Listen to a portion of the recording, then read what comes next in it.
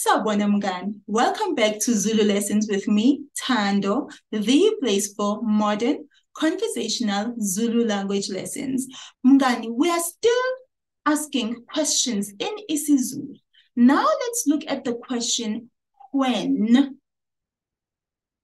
Nini. Do you hear that? N-I-N-I. Nini is the question, when, in isiZulu. You can simply add this to the end of every phrase. Let's ask a simple question. When are you going to study? Now, do you hear that? It's a future tense that we are using.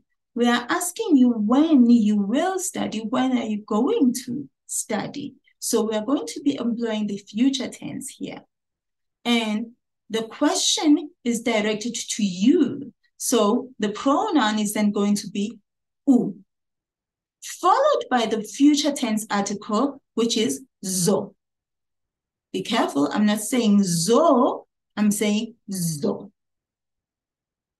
And then followed by the verb or action word itself, which is funda. So now we have uzofunda.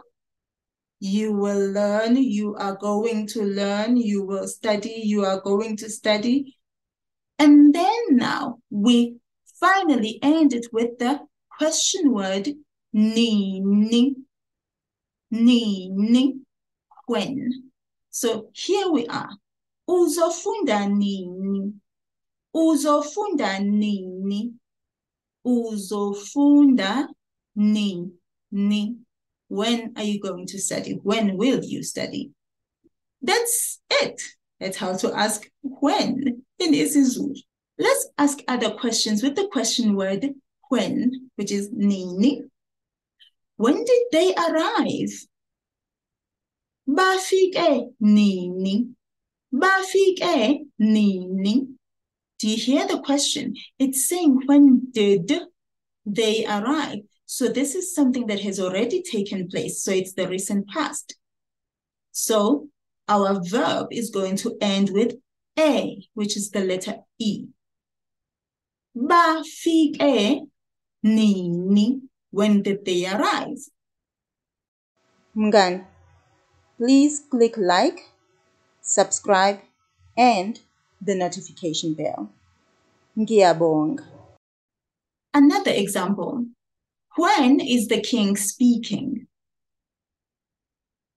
The king is inkosi. The king. Of course, there is another noun, which is isilo.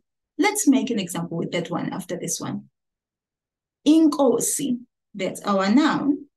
And to speak is kuluma. And of course, the question word is nini, when. So this obviously is something that has not taken place yet, because we are saying, when is the king speaking?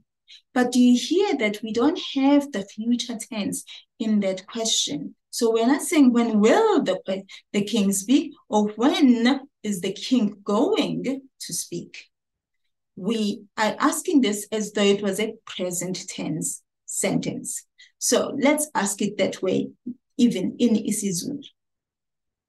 Ikhuluma nini inkosi. Ikhuluma nini inkosi. Ikhuluma nini inkosi.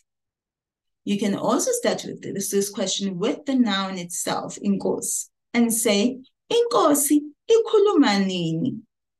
Inkosi ikhuluma nini. Inkosi ikhuluma nini. When is the king speaking? Now let's use the noun isilo, which is only to be used to the king of Amazulu, because he is the king above other kings, not other kings all over the world or all over Africa. No, we are just talking about the nation of Amazulu. So that noun and that title is only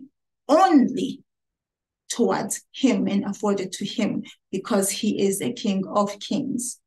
So isilo. Now you hear that word, isi.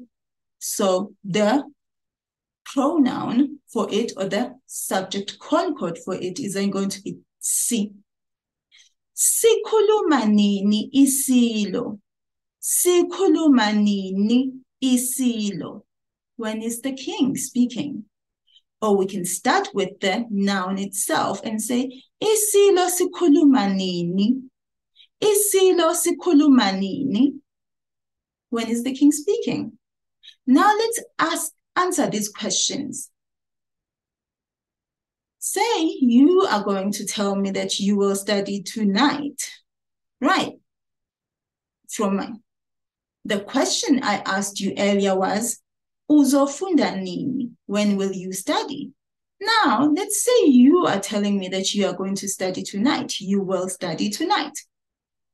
Tonight is ebusuku. Ebusuku. So, here is the answer then. I will study tonight. Ngizofunda ebusuku. Ngizofunda ebusuku. Ngizofunda ebusuku. Now, when is the king speaking? Inkosi izokhuluma kusasa. Inkosi izokhuluma kusasa. The king will speak tomorrow. Let's use the noun isilo. Isilo sizokhuluma kusasa. Isilo sizokhuluma kusasa. And of course, both of these statements, you can take the noun itself and use it or say it at the very end of the sentence. Izokhuluma kusasa inkosi. Izokhuluma kusasa inkosi. And sizokhuluma kusasa isilo. Sizokhuluma kusasa isilo. That's simply it, Ngani. How to ask when in isiZulu. Usale kahle.